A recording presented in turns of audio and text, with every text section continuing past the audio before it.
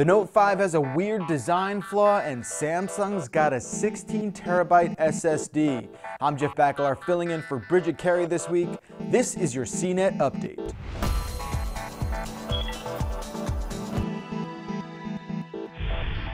A new Microsoft research project lets people use their smartphones to create high-quality 3D images in real time. It's called Mobile Fusion, and it requires the user to take a quick 360-degree video of a subject.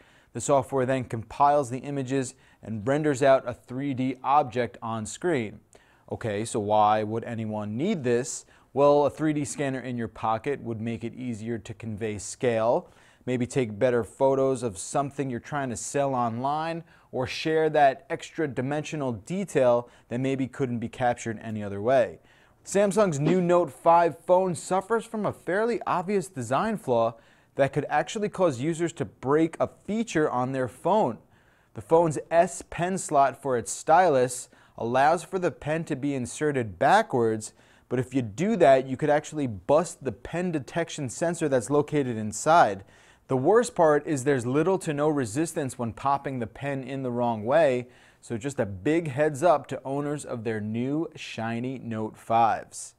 Swiss watchmaker Swatch is taking some jabs at Apple's smartwatch. The company's chief executive has brushed off the gadget as an interesting toy that can't last more than 24 hours. I mean, he's not wrong. Anyway, Swatch plans to start selling smartwatches again later this year, but focusing on the watch side of things before anything else. Swatch's new watch will use NFC for mobile payments and other functionality, but don't expect it to monitor your heartbeat or track your steps. However, Swatch says it will be water resistant and have a battery that lasts for 9 months. And finally, Samsung has debuted the world's largest hard drive. Earlier this month at the Flash Memory Summit, hey, don't knock the name because that show has the best parties.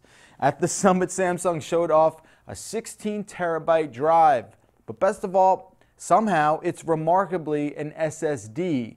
It's using new VNAND technology, and the drive is able to cram an insane amount of storage in just a small 2.5-inch encasing. No word yet on how much it's going to cost, but estimates have it clocking in roughly at just under $8,000. So if you wait like a year or so, it'll be like $150 or something. That does it for this update. For the very latest, head over to CNET.com. From our studios here in New York, I'm Jeff Bakalar.